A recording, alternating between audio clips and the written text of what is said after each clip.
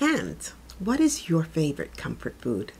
Comfort food, ooh. I don't know, lately actually it's been it's kind of bad. I don't really eat too bad, or maybe a bowl of cereal. I think I've been doing that lately.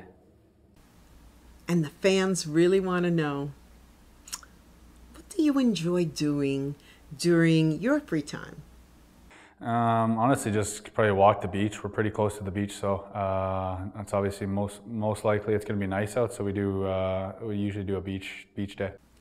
Hi, Gustav. Thank you for meeting with us. I have a question. What is one of your favorite childhood dishes that you simply cannot get in the United States? I think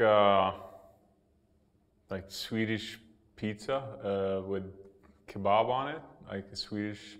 It's a Swedish thing, and you can't really get that pizza here.